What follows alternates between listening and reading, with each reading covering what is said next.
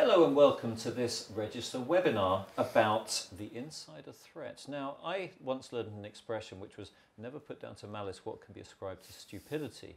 And I thought that must be such a great expression. It must have come from someone really deep and famous and so on and so forth. I actually traced it to a chef in New York, which they should know. So we're going to be talking about this, and we're going to be talking about the nature of the insider threat. And as the expression suggests, it's not always down to bad people. It can be down to people that are doing things that they maybe shouldn't have done, but maybe they weren't thinking about it that much. And to help us talk about that topic, we have an esteemed panel of experts. I think, well, we all know what that term means, but I'm going to turn to each of you. Before I do, I'd just like to say this is a unique experience in the Register webinar series because we're coming to you both from the UK and from the US. So we're here in London, myself and Tony, and we've got Seth and Samir in Boulder, Colorado. And I know where I would rather be, particularly because the beer is very, very good in Boulder, Colorado. So Samir and Seth, maybe start with you, Samir, and introduce yourself and say what you'd hope people would get out of this panel. Absolutely. Thank you, John. Hi, guys. Hi, everyone. This is Samir Chan. I'm a senior product manager with Logarithm, mostly responsible for Logarithm's UEBA solution, as well as the SOAR and the security analytics component of the platform. And we have seen across our customer base that the urgency regarding the user-based threat. So hopefully we can discuss the urgency of that problem and how we can help with the data exfil and as well as the other insider threats that we often face in today's environment. Thank you, Samir. And over to you, Seth. Yeah, good morning, good afternoon, everyone. My name is Seth Goldhammer. I'm the Senior Director of Product Marketing here at Logarithm. I've been in product marketing, product management roles in network security for really the last 20 years. And, in all of that time, it's still the user who is always the weakest link in our security, and will continue to remain so. And so that's why this continues to be just a vital part of our conversation when it comes to network security. Tony, users the weakest link? Always have been, always will be. It's inevitable. Both from doing accidental things, as you said, doing incorrect things because they didn't know any better, but also increasingly because the outside threats now target people inside the organization as the first step in actually getting information out again. Mm-hmm. So there's a whole bunch of different things that are happening at once. So social engineering attacks is about finding the weakest link? Yes, and it's always people. Nearly always people. Speaking of the weakest link, so this is the agenda for today, and the first topic we're going to cover is that weakest link, the new face, the new user face of the insider threat. And we're going to look about the costs of doing nothing, so why this stuff matters, and how much cost and risk how much cost and risk that causes. And then what does a solution look like? So yes, of course, we've got Logarithm here to talk about this, but we're going to put that in the context of where to start and how to take the journey from a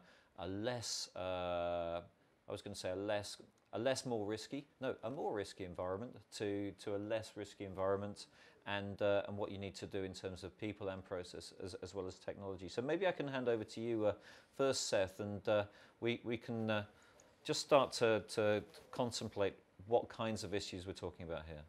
Yeah, there's kind of three prominent use cases when people are thinking about the types of threats that can come from users. The first is insider threats. Gartner study found 62% of insiders were driven by a desire for a second stream of income. So you can imagine if someone came to one of your employees and said, for a small amount of money, would you be willing to give me your credentials? Unfortunately, there's likely going to be an employee who's going to say yes to that question. If you don't recognize that fighter jet, I'm not an aficionado on fighter jet, but that happens to be the F-15. The reason why I've got the F-15 there is because of the case of Hannah Roberts. Hannah Robert co-owned a defense company in India, and she worked as a U.S. defense contractor. While she uploaded schematics of the F-15 to a Camden County church website and then emailed the credentials to her partner, they were going to sell those schematics out from her own company. Unfortunately for her, fortunately for the U.S., this is one of the luckier stories where she was caught and she was given 57 months in prison as a result of that. In the middle, compromised accounts. One of the main issues is, does an account that has valid credentials to your environment, but it's no longer being operated by that person anymore. Many of us are familiar with the Home Depot, one of the largest retail breaches at that time. But does any of you remember how they were actually infiltrated? It was an employee at their HVAC company, Fazio Mechanical, who actually fell victim to just a phishing attack. That phishing attack successfully installed a Trojan on his machine, and it was just a matter of time before they laterally moved to the business network, where they're able to get to that HVAC's their clients, which was unfortunately Home Depot was one of them. And then the last one, privileged account misuse and privileged account abuse. We all handle sensitive data every day. Imagine if you were the poor employee at Woolworths Australia who accidentally emailed out a spreadsheet to thousands of customers that happened to contain over $1 million in gift card information, as well as personal identifiable information Easy for you to for say. more than 8,000 customers. Yeah, not a good day when you've sent out that spreadsheet when you realize the distribution list you accidentally included on that one. So that took a bit of cleanup. So just as you talked about earlier, these use cases are perpetrated not necessarily by, sometimes by malicious intent, but sometimes, completely innocent people doing just unfortunate things. I read a whole thing about the McDonald's coffee cup monopoly mafia link. It was absolutely fascinating. The guy that was responsible for securing the golden tickets actually started to take a few off. Then he started to take a few more off, and in the end, it became this kind of multi-million scam.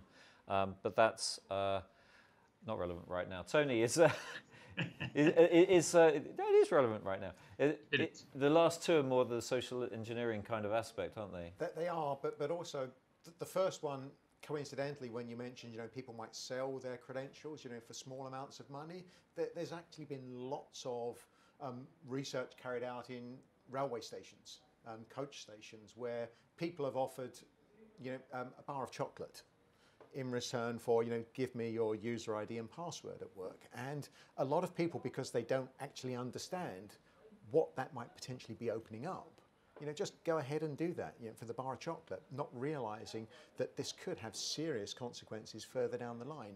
So people, certainly the weakest link, as we said, through malicious intent, through just lack of knowledge, as well as actually being targeted, and the targeting is getting more and more sophisticated. We're all getting emails now. 5 years ago, it was really easy to tell, comparatively, that the vast majority of phishing attempts, it was simply, the text in the emails was very easy to see that it maybe wasn't written by a native speaker, or they've got some credential wrong in there. And these things are really not working quite well. But now the targeting is such that it's so sophisticated, and it's a whole industry rather than individuals perpetrating it. So everything escalates, day by day, week by week. Those threats are becoming harder for people to perceive and see and actually realize when it's not a genuine email coming in. And presumably, Samir, it's exacerbate. I mean, I can't remember what the right term is these days, but is it bring your own device or consumerization or whatever people are talking about? But essentially, it's all fragmented, isn't it? When someone starts using their own Dropbox to share information. Exactly, yeah. It's bring your own devices, so the phones and the iPads, and then being able to share information using your personal Box account, for example, right? So, yeah, I think the perimeter is no longer contained within the network. We see that the personal and the business, especially with the trend around more remote workers, especially the more global economy, right? So it's not the perimeter is not contained anymore. It's the devices, it's the location. All of it is a new challenge for that weakest link. And you've got the whole ecosystem that Samir's just described there. You've got people who no longer work directly for the company, so it's much harder to have that education so that they understand the consequences. We've got entire supply chains now built of, you know, subcontractors, people that are related to someone who's related to someone else, passed on, you know, just business related. So that whole ecosystem itself of the supply chain inside the organization is very, very fragmented. It's very difficult to defend against. Literally, there are no perimeters. We've recognized that for some time now. We've actually got a question in, so I'm going to. We've got two questions in from the same person. So questions from Sai, and what I'm going to do, Sai, is ask one of those questions. I'm going to ask your second question first, and I'm going to save your first question until the end because it's more appropriate for then. So I'm going to hold that back. Everyone, yeah, I know you're all excited now, aren't you? You're all excited to know what that's going to be, and I'm not going to tell you. So the first question is, where does data loss fit into all of this? The reason is I'm asking this is my customers mostly think about data loss. That's my way into insider threat. So how much of this is breaking system, and what proportion of this is actually related to data loss? Maybe I'll pass that one to you, Seth. Yeah, sure. Appreciate that. A great question. You can see in many of the examples that I'm presenting here that even though their users are kind of the origination of that threat, either they were a victim of or the perpetrator of, but to your point, in most cases, the end goal is some sort of data exfiltration. You know, Samir brought that up earlier in his introduction as well, that, you know, the data is what ultimately turns into dollars. And that's either being dollars sold for, you know, own personal wealth, or, you know, some hacker, some group is trying to you know, score some money from your customers' personal identifiable information, from your customers' credit card information, et cetera. So that's where I think that blur of kind of user activity and monitoring user activity and data loss prevention, maybe that's what you're picking up on. Mm-hmm. So what Sai's also given us is a great segue onto the next slide, because data loss prevention, is one of the items that people are actually investing in solutions for. Tony, maybe you can talk us through this, because we can see DLP as a reasonable level of investment. Over a third at least have done it, but not looking at users. Exactly. Well, it's a combination of things. Sometimes looking at users, sometimes looking at their business as a whole. The sort of things on the list that you can see behind me are pretty standard to everybody. You know, starting with, you know, attachment protection. That's been around for a long time, so that's why the numbers are quite high. But as you move down, it's surprising, I think, to me, that endpoint protection is still quite low on the list. That, you know, given that that's been here longer than anything else, is very surprising. But as you move down there, the anti-phishing has come up a lot recently. The whole URL protection for drive-by infections, stuff like this, is getting to be more and more prevalent. But DLP is in there, data loss protection, because as Seth said, you know, that's really what everything's about. It's about protecting your data, not letting someone have inappropriate access to it, you know, whether by accident or design. That's the ultimate goal of all security, whether that's your intellectual property, whether it's just stopping your systems sending out essentially money electronically to somebody. That's data going out the company, and having a physical consequence that you're never even going to see. Unless you've got really good reporting in there to see it happening. But right at the bottom of the list, you've got two elements that everyone would think might be something that we should be doing all the time. And when we talk to the register readers, you tell us that these are things you'd really like to be doing. Certainly the periodic testing, you know, of user accounts or of code or of anything else. It's a big issue, but often time pressures or lack of budget mean that it's not performed as often as maybe we know it should be. But even that's at a much higher level than at the moment, you know, activity profiling to understand, well, what's actually going on? How do we know when something different is happening? And can we actually see which of those differences are genuine for a business need, or which are maybe something a bit more suspicious that we need to dig into? It's right at the bottom of the list yet. It's relatively new, but it's already on the chart. So there are people interested in this, but can we get there? How much effort is it to get there? These are the questions that the audience, you viewers now, tell us that you want to understand. And I think if you're saying it's relatively new, it means that people haven't spent much money on it yet. And so we've got that whole money question. I'm suddenly, where I'm trying to get to on this is goes straight to the Cuba Gooding Jr. Tom Cruise scene in what's the name of the film? I can't remember now. What's it called? Come on, we can do this. You're the movie buff.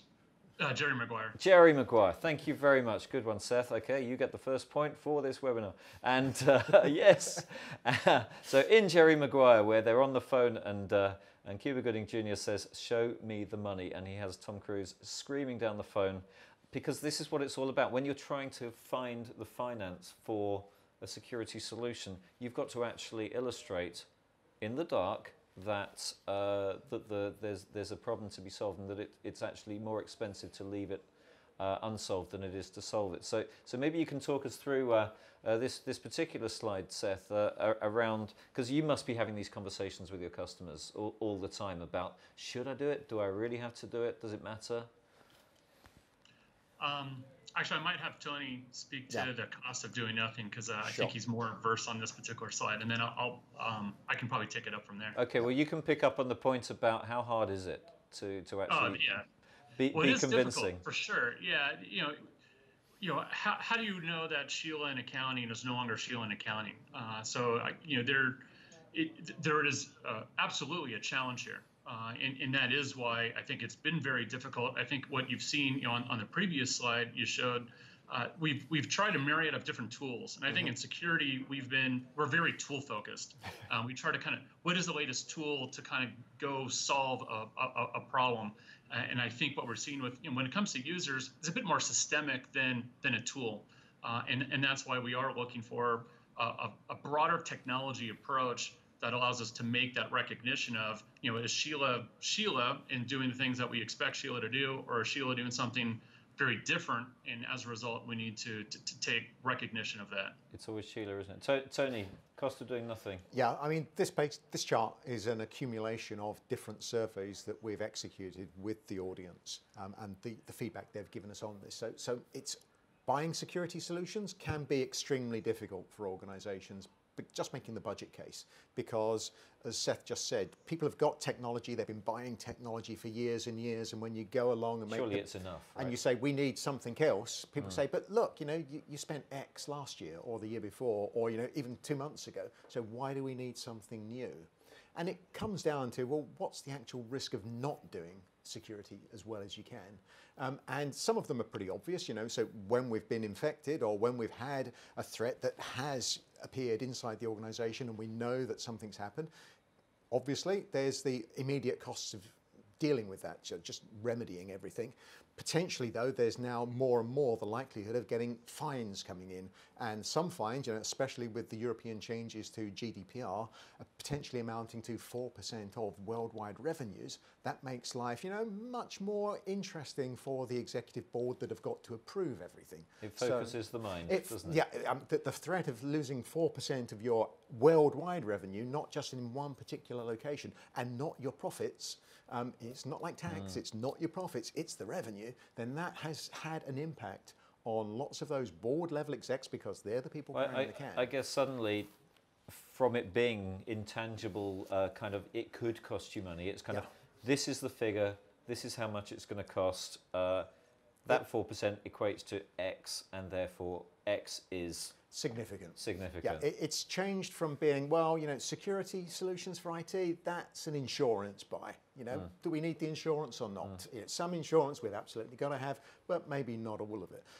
Now, though, that's beginning to change things, and it's not just the GDPR legislation. Similar legislation is happening around the world.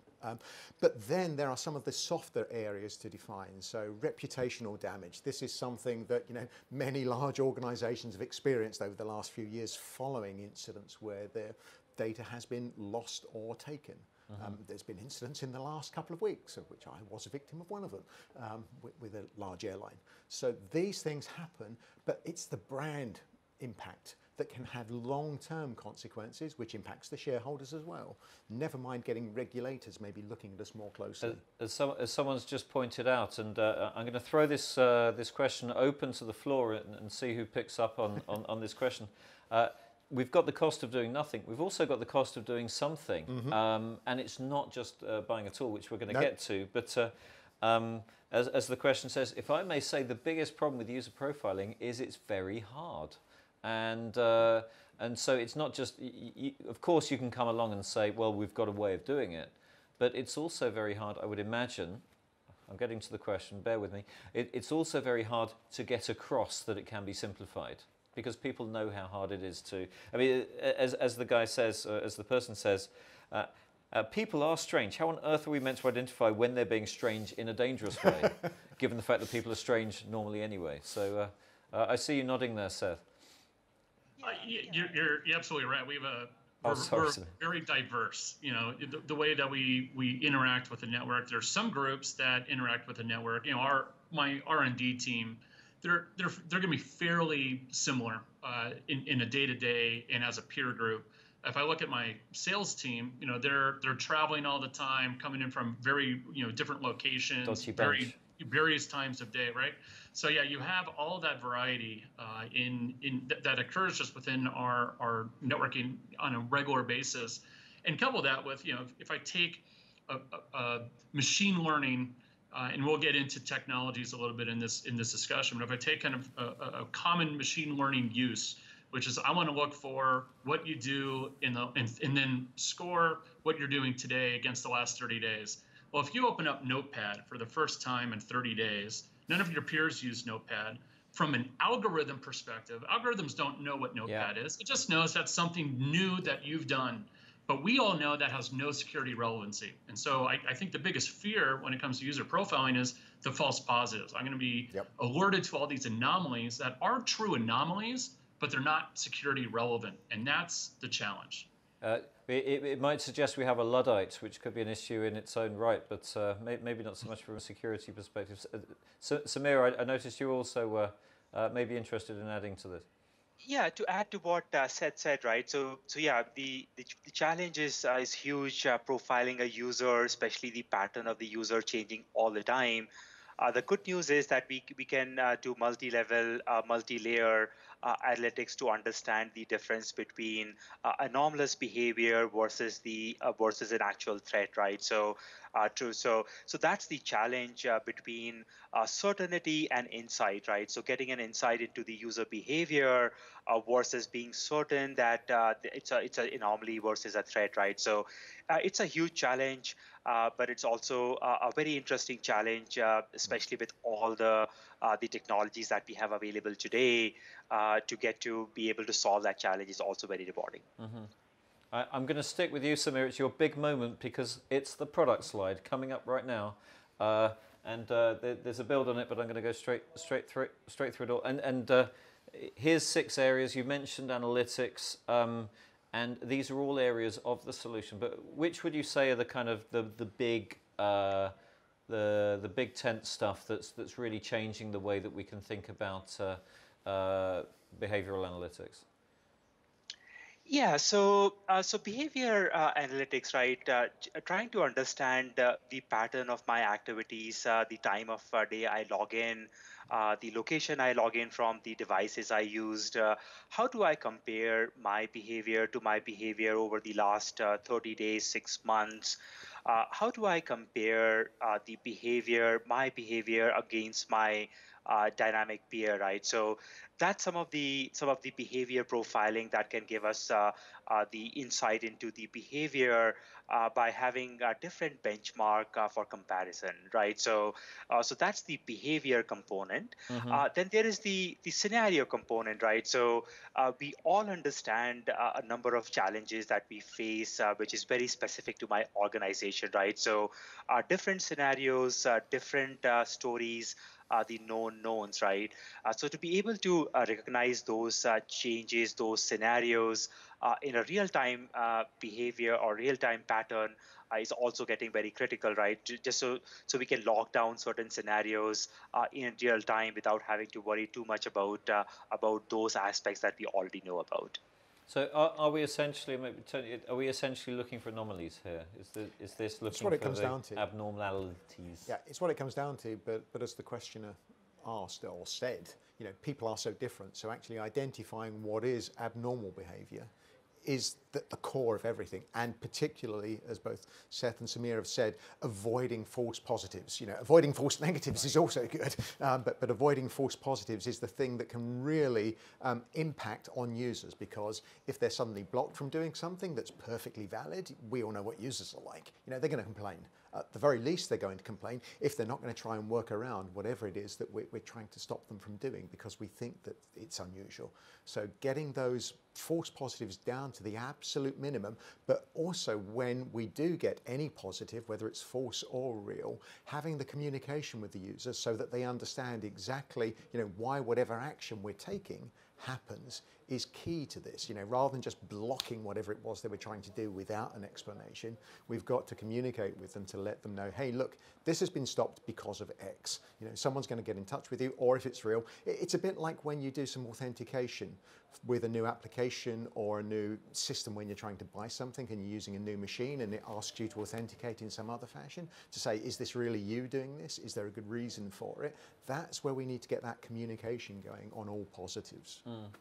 I mean, I'm struggling a little bit because I'm thinking we're not robots, for one thing, so anomalous behavior is kind of my day.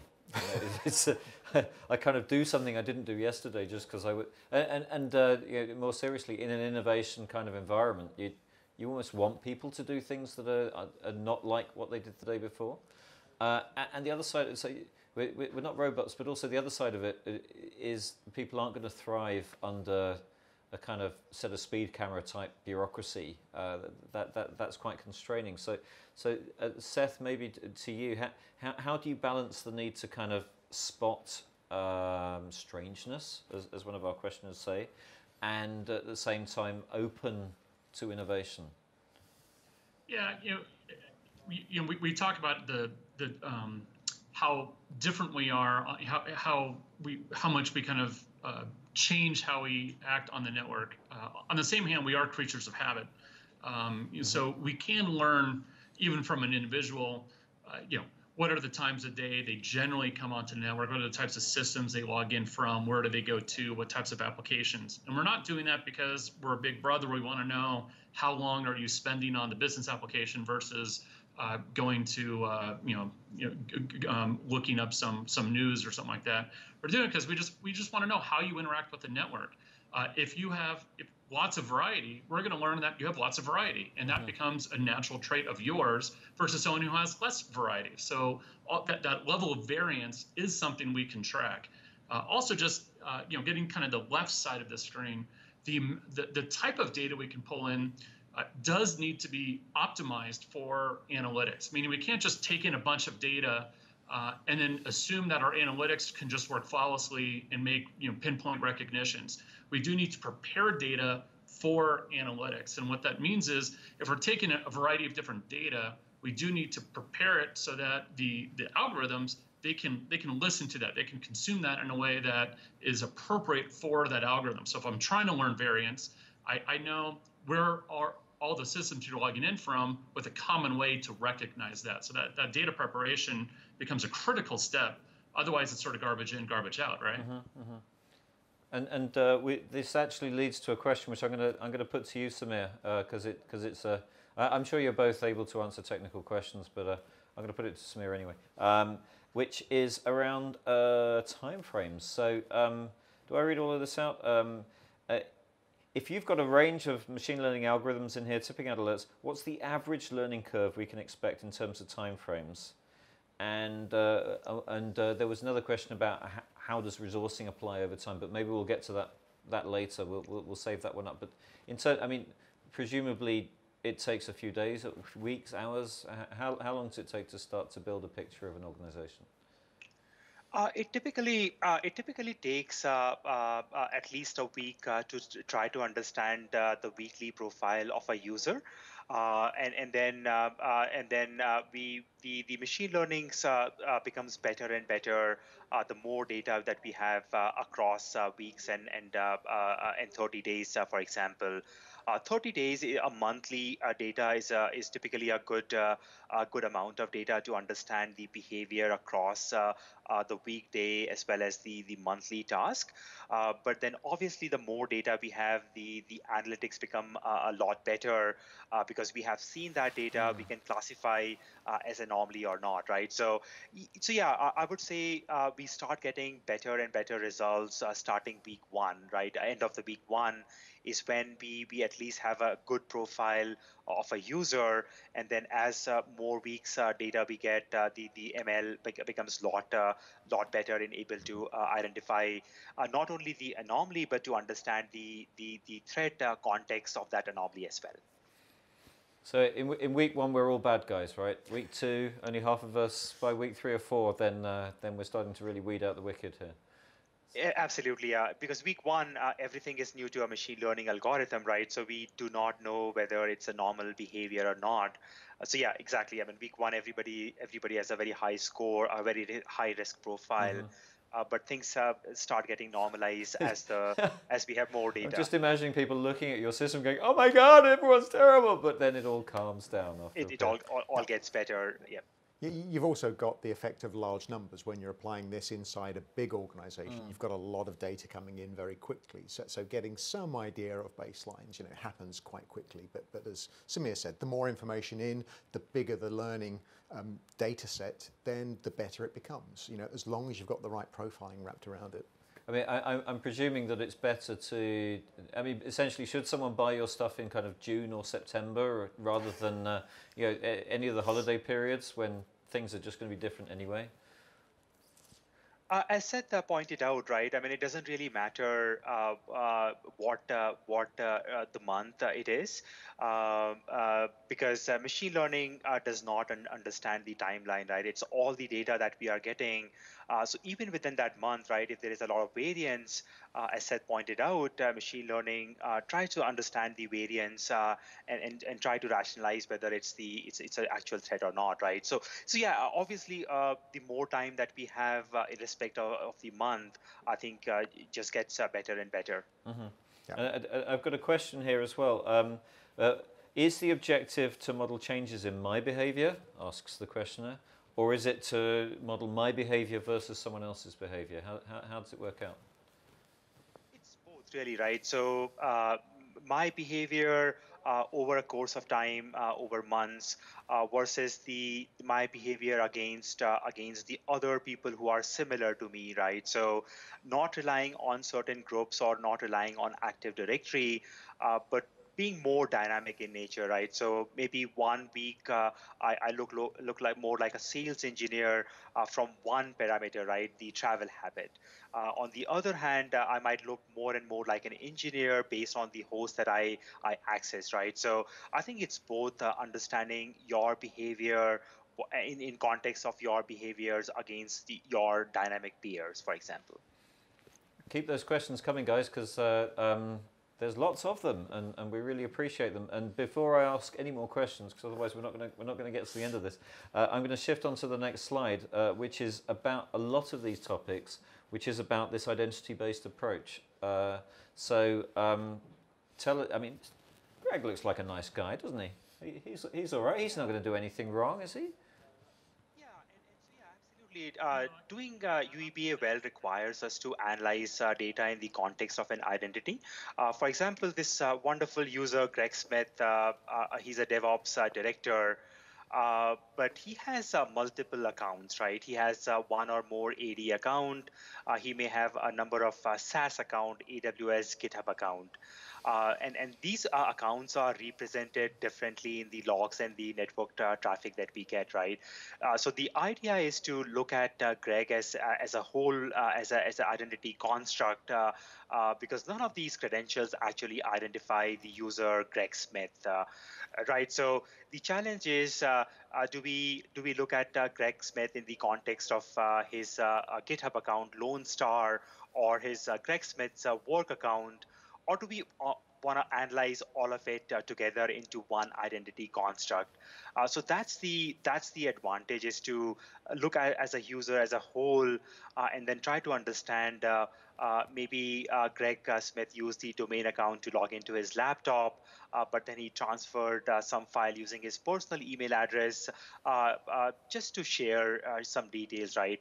So to be able to understand all of it within the identity construct, I think it makes a lot of sense, just to make the analytics more efficient. Seth, anything to add to that? No, I mean, I think Samir is spot on. We do need to look at, not just individual accounts, but, getting back to understanding kind of, what are all the activities and how I interact with the network across all those different activities. You do have to recognize the user as a person and not as individual accounts. Otherwise, you are going to introduce blind spots into your analytics. I was going to say, as a former IT manager myself, I'd be interested to know just how easy it is for the organization to actually put together all of these different identities and say that that is one person rather than two people. How much input do you need physically from the folks there versus, it happening automatically? Generally, there are receiving this information from identity access stores. So it's not that we have to go and create a big project to pull this information in. If we don't have personal email addresses, if there's information that we're missing from those, that's okay.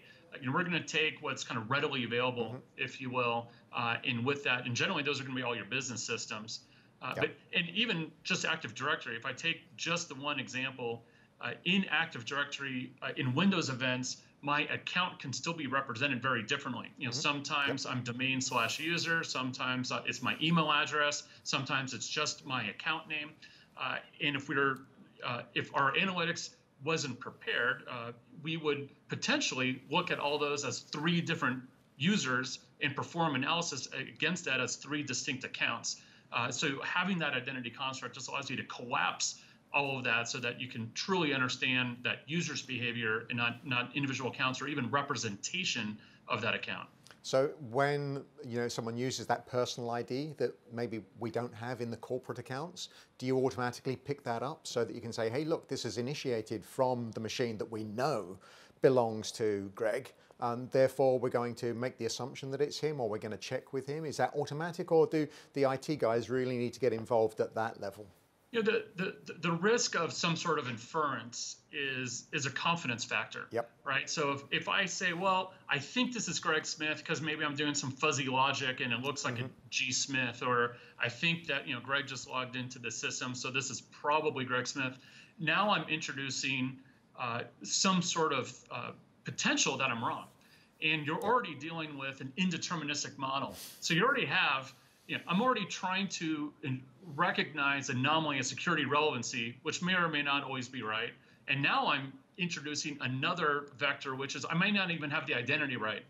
So we would propose, when using an indeterministic model, let's at least assure that all the variables going into that deterministic model are very well known and high confidence factors before we start introducing even more unknowns into the equation. So it's a setup process you have to go through.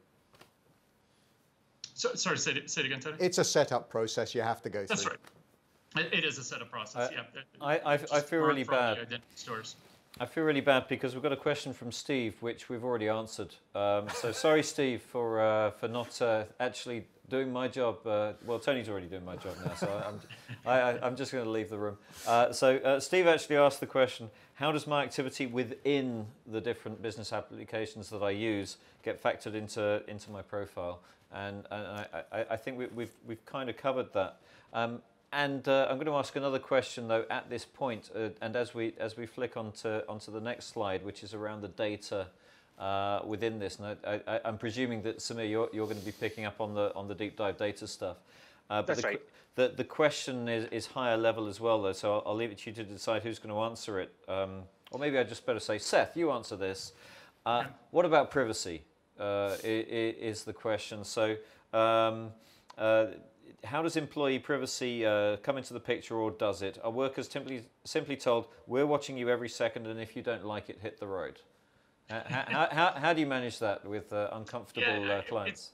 Well, it's a fair question for sure. You know, what we have seen, which is interesting in the industry, is that there really hasn't been that much of a backlash against privacy, and I think because most users understand, again, this is not a Big Brother monitoring model where we want to know what you're doing so that we can say, hey, get back to work. You're not spending enough time being productive. We're trying to find bad guys. We're trying to find bad people who are doing bad things on the network. You know, looking for nefarious type of activity. And so I think given that objective, most people understand the role of, or you know, the goal of the user monitoring program.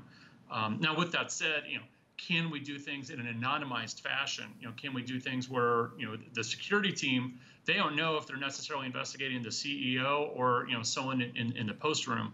Yeah, sure, we can operate in a model where we're protecting privacy, but still allowing for those security relevant changes in behavior to be investigated. So, and presumably, you know, from everything that you've said up to this point, we're looking for things, a high probability or a high level of confidence that something is seriously not usual.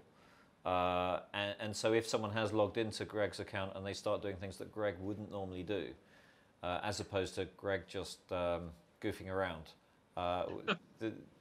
Yeah, that's right. I mean, we do everything in terms of risk relevancy. We're not trying to help organizations create a user monitoring program. We're trying to create a mechanism where we're looking for risky activity with security relevancy. That's exactly right. So onto the data, Samir. I'm going to stick all of this up. You've got lots of data sources, haven't you? Please don't go through every one of these. But I won't. do tell us about how you're using data. Yeah, absolutely right. So it all starts with data and having prepared that data that's optimal for machine learning and security analytics. So we have what we call the machine data intelligence fabric, called MDI fabric, that optimally prepares the data for logarithm UEBA, and there are a number of unique data features that makes the algorithms a lot better, starting with being able to have a uniform data schema, so that we can have an abstraction layer between specific technologies, right? So Checkpoint versus Palo Alto, they look the same. Windows versus Linux log sources, right? So when analyzing data, it's important that a drop packet is a drop packet, a failed login is a failed login, irrespective of where that failed login happened. Another data feature is the classification, right? To be able to uniformly classify the thousands of log sources that we get access to, right? So that also helps in optimally preparing that data. And flicking to the benefits then. Yeah, from the benefit side, I mean, we definitely want to make sure that there is a consistent representation of data, just so that the machine learning becomes a lot better. There was a recent study done in one of the machine learning or data science magazine that a lot of time is spent by the data scientists optimally preparing that data. The figure was close to an 80%, right? So as you can imagine, the better data, the consistent data that you have makes the analytics more and more efficient, just streamlines the entire operation for UEBA. Okay, and I'm going to actually ask a question from Steve before we've answered it. It may be a different Steve, so I've failed for one Steve, but I'm going to succeed for the other one. Or it may be the same Steve, in which case I hope I've redeemed myself. So Steve, at what level of and it's a perfect segue as well to the next slide. So at what level of sophistication is UEBA, which is, I can't remember what that means. So you can tell me what that means again. I know it's behavioral analytics, it's the UE that's eluding me for a second. On a scale of 1 to 10, where 1, where UEBA is in its infancy, versus 10, where UEBA is at its peak of usefulness. Where are we with UEBA? Yeah. So UEBA is user and entity behavior analytics. Thank you. And I would say it is becoming more and more mature I would say it's probably a 6 or a 7 on the maturity cycle of the typical product life cycle. Okay, and to get there, you have three steps. Oh, I jumped ahead too far. There we go. Back on this one. I thought it was a build. There's 3 things you need to do to get to that 6, 7 out of 10 level, and then build on top of that. Maybe I'll let you guys decide. Who's going to talk us through these 3 steps? I can take a first stab at it. So we talked some of it already.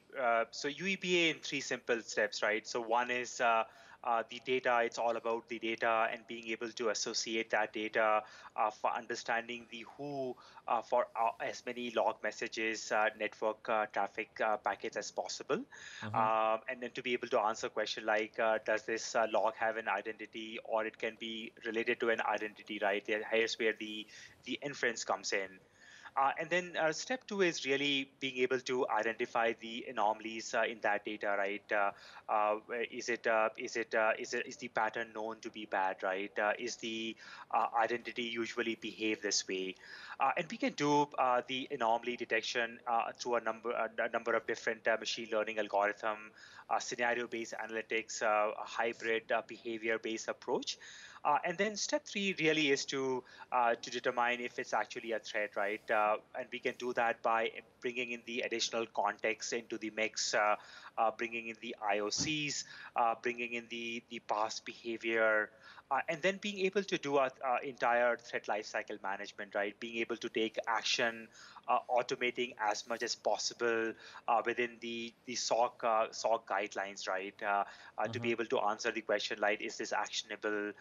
Here is where the SOAR components come into play, right? As Tony mentioned earlier, having the playbooks, being able to educate the user, all of that comes into play into the third step here.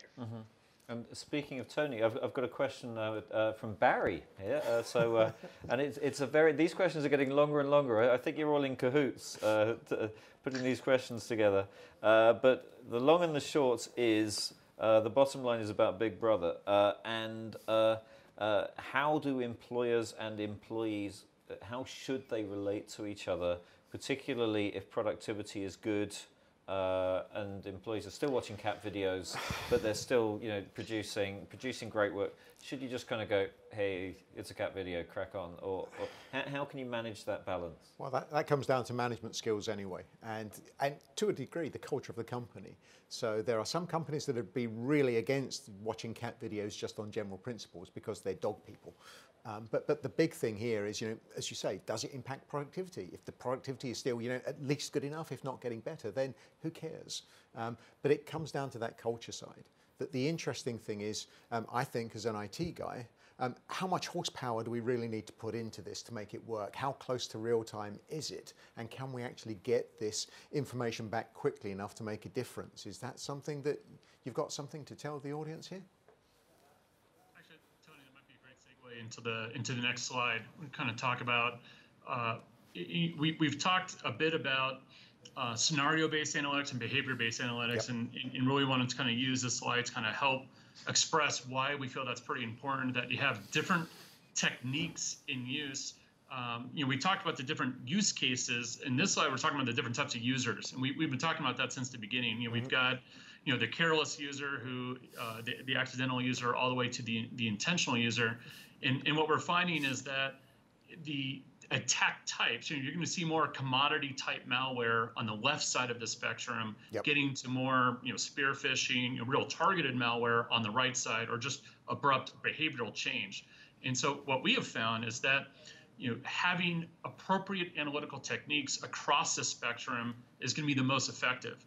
If it is just commodity malware, we've seen it before, we know what the exploit looks like, we can recognize that scenario immediately as it happens. We don't need to use machine learning where we might miss it. We might not have the degree of confidence that we've recognized something, or even worse, we're required to use supervised learning, right? Where we have to tell the machine, yeah, that's this type of threat. No, it's not. Yeah, it is that type of threat. No, it's not. I mean, And we see there are vendors in the market today that's exactly their approach, where you've got months and months of training the algorithm. So our approach is, let's use kind of the right tool for the right job, and have the right analytical technique where we can have immediate feedback given known scenarios. We can recognize abrupt behavioral change when that's appropriate, and have the ability to corroborate across, and that's where we get to that security relevancy. Okay. And I think if we move straight onto the next slide as well, because you're talking about the tools that you have for scenario analytics there. I did have a question earlier which I wanted to ask, and I'm not quite sure when to ask it, so I'm going to ask it now anyway, and it's probably aimed at you, Samir, which is around integrations. So sure, your systems can pull data from a variety of sources. Can they also push data into a variety of endpoints like HR systems or whatever, or do you get a dashboard for your stuff? How does it work? So yeah, we can pull in a lot of log sources. We can also have the log sent to us as well. You mentioned HR system, wherever that user data is stored, and that's extremely important for getting that context right. Is the user about to leave the company, for example, right? So yeah, we can support a variety of log sources, 1,000+ log sources, either a pull or a push. And then we get a different log sources just for the additional context, maybe a threat grid, for example, or maybe the HR system, or maybe the integration, the IAM system. So yeah, it's a mix of push and pull, just to get all the required log sources to make it a little bit better. Okay, so you bring some algorithms into the party, and you can plug. You don't need to answer that, but there is another question which I'm going to aim at. I'm just stating the obvious here. I'm going to aim this at you, Seth, which is a really interesting question because it actually kind of plays with the algorithmic nature. So I'm going to flick onto the next slide, which is around that scenario analytics. Let me do that. There we go. But then I'm going to ask, here's a scenario that someone's come up with, which is a growing on-demand / contingent workforce. So people are coming in, they work for a week or so, and then they go. They work in privileged account kind of roles, but then they're inevitably going to be higher risk. And also part of the risk is you don't have a month necessarily to train your software to spot what they might be doing wrong. So it's a genuine concern from one of our listeners and watchers. How do you look at staff turnover kind of challenges? Yeah, no, that's, staff turnover, also just guesting, right? That's one of the major concerns is you have the contractors, the guests that you're bringing onto your network, as you mentioned, or as the question mentions, transient in nature. So how are we going to get to learn their behaviors? And I think that's what we're looking for is, one, this is where peer grouping can help. Where one of the things that we're looking for with guesting is, they're just new, but they're going to systems in a way that we see others behaving, or are we seeing them? They're new, and we're seeing lots of access denies, lots of authentication failures, right? They're trying out, where they can get this account, in terms of lateral movement. So there definitely are behaviors that can start to separate.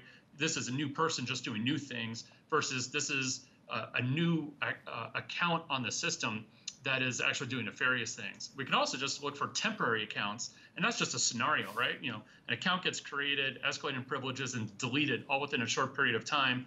I don't need machine learning algorithms to recognize that. That's just A plus B plus C. So again, let's use the right technique to learn, or to recognize appropriately. But for some reason, I'm reminded of the difference between a Labrador and a Spaniel. Labradors do what they're told largely, and Spaniels don't do what they're told largely. But one's a Labrador and one's a Spaniel, so you kind of expect it. That's right. So it's also the statistics of large number sets again. So you've got a lot of people that should be working in a particular way. If someone new comes in and they're working in a way that's really out of the ordinary for this particular job type, because you're employing someone in a job type, so you've got that correlation already on the identity and the role and everything else. So that helps to a large degree. If they're really doing something unusual, are they in a new job? doing something that's special, just a one-off contract or something, or are they supposed to be doing this? And again, that's stuff that you can work into a process. And that's absolutely, Tony. Maybe just add to that really quickly. This is also where context becomes extremely important. Where I have a new person doing a new thing. Well, who is that? Oh, that's a contractor. Allowing the analyst to be able to quickly see that. You talked about UI before, Johnny. You're asking that question. Having that coordinated investigative workflow where that type of context can just be immediately provided. So you could roll in, roll out. That additional lighting to the situation is going to be extremely helpful. Yeah, I mean, context is now becoming almost everything because we've got so many different scenarios. You've got to put it into context. Otherwise, it's chaos. But another good segue. Thank you so much, and thank you so much from Noel. Noel has asked us a question. Noel often asks us questions, the next slide also talks about here we go, advanced threats, which I think is where we're getting to with some of this. Is the complexity, but also as Noel asks, what is the evolution of these insider threats? So it's almost, how do you get a 0-day insider threat, I guess? Where are these threats going, and how do you know that it's not just the way that behaviors are shifting over time versus actually the, I don't know, I'll make something up. Suddenly people are realizing that photocopying stuff onto Instagram is a really good way of getting data outside the system, or something like that. So how do you spot this stuff? I'll answer that, and I'm sure you may want to chime in as well. Today's 0-day is tomorrow's commodity ware, meaning that there's always going to be a marketplace, if you will, for malware, and you're always going to have low-hanging fruit where you've got bad actors who are taking fairly known vulnerabilities and trying to exploit them with fairly known malware to do so. And they do it because it still works. Unfortunately, we still don't patch as much as we need to for a variety of different reasons. So I think you're always going to have that spectrum of the knowns and be able to recognize knowns with scenario-based analytics. And then there's the risk of the unknown, the true 0-day, the true malicious insider, where you really don't have many cues such as an IOC or a TTP to go by. You really do have to rely on significant behavioral changes where you can corroborate those changes with concerning activities to help really understand the security relevancy of it. So I'm going to shift us on very quickly. We've got 4 minutes to go, so I'm going to shift us on to full spectrum analytics, which is where the future lies. And if one of you two guys could talk us through what's going on across the top, and you've got a very short amount of time to do so. So I'll take a stab at it. So really trying to drive it all home here on this slide, right, where we're using our variety of different analytical techniques, whether it's scenario-based or behavior-based, mapped to where we think those behaviors would occur within an attack lifecycle or a kill chain. The importance of doing that is we can now recognize that it's the same user or on the same host where we're seeing these activities to recognize that risk. So when I talk about corroboration, this is what I'm referring to, where I'm not just looking at one anomaly. I'm looking at an anomaly in that context of what else have we seen from that user, from that host, to now make an appropriate risk score against that sequence of activities, not just the one activity where we're now potentially laboring an analyst into looking at a bunch of anomalies that ultimately aren't that important to the company. And that's where this is going from this multiple lockouts down to authentication, concurrent, et cetera, et cetera. It's seeing that kind of chain of anomalous behaviors. That's right. You've got a set amount of activities that we're looking for aligned to reconnaissance and planning, that stage. A number of activities looking at that we would associate with that initial compromise stage. And then, no matter the order, we can then recognize that same user, that same host was involved in multiple stages where the risk priority of that group of activities is increasing the farther down that chain it becomes. The interesting thing is here, this flowchart looks complicated in and of itself, but actually getting the information that's fed into this flowchart is a lot of information, and having someone do that themselves is almost impossible, certainly in anything like real time. So that's where the whole automation and computer learning, machine learning really comes into play. And Samir, I'm going to turn to you, and as we go into the final few minutes, I'm going to ask you size question. As the most technical person among us, I'm going to ask you the non-technical question, which is about, so how does people and process fit in with this stuff? When you speak to a customer, you've got all the technology, but what do you advise them when it comes to the people aspects and the process aspects? The people aspect. One is being able to understand the user population in your organization. Who are the users who have the high privileges, right? Who is the most the group of people who are the most stressed, right? To be able to understand your contractors, your partners, understand the profile and what level of analytics you want on those user, I think become critical. And then from the process point of view, being able to understand your SOC process, how you are going to respond to insider threat when that were to happen. Do you have the playbooks ready? How is that UEBA going to fit in within your SOC practices, right? What processes you want to automate? Who is your SOC analyst? So I think the whole concept of a threat lifecycle management, being able to understand the people and then the processes become very how critical. To respond. Yep. Exactly, Thank you. absolutely. So we're on the hour. Seth, any last words? Any last piece of advice you'd like to offer? Yeah, I think your last question about people, process, and technology, it's a great question. I think if the technology should not be requiring you to be a data scientist, it should be just allowing you to understand your environment, your organization, your scenarios that you're concerned about. And as Samir mentioned, having that right playbook to understand the appropriate way to orchestrate the response process. Cool. Tony, last word? Yeah, it's getting that process right, because as the saying goes, no plan survives first contact with the enemy. So test things, work on the reactions, because the reactions are the really important part, especially the human reactions that need to go in this on the security side, but also on the HR side, the executive side, the public facing side. It's getting that reaction right and practicing it. So it's think about what's next. It's actually practice what's next. Practice what's next. And in terms of what's next, here's some links for you. You can tune in and look at the UEBA demo, or read Samir's overview of UEBA. And indeed, there's a SANS analyst paper on Logarithm if you're interested. It just remains for me to say thank you very much to our panelists, Samir and Seth from Logarithm, and Tony from Freeform Dynamics. And do tune in next time. Thank you.